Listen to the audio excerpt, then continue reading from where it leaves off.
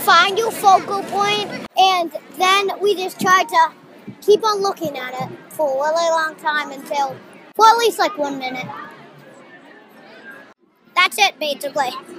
And what does that help you do? It helps you concentrate on stuff. On stuff like what? Like when you're with your friends and you're trying to do your homework, but so you have to concentrate on when your homework. I get distracted sometimes. Is there anything I can do? I do a lot. I take a lot of practice. At least once a day. If you're tired and you want to go back to bed, but you have to get focused on getting up.